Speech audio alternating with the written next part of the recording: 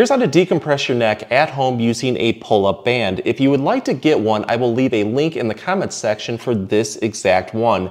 Take your band, loop it around a doorknob on the back side of a door, close that door for a stable anchor point. From there, I'm going to lie flat on my back and have my body in a nice straight line with this band.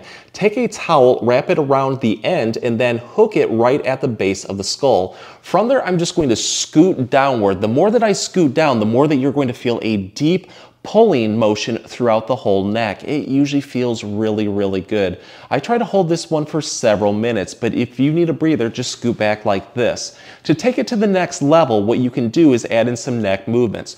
Look over one shoulder as far as you can. Look towards the other. You can also take your ear downward towards your shoulder. If any of those movements offer more relief, throw more repetitions in.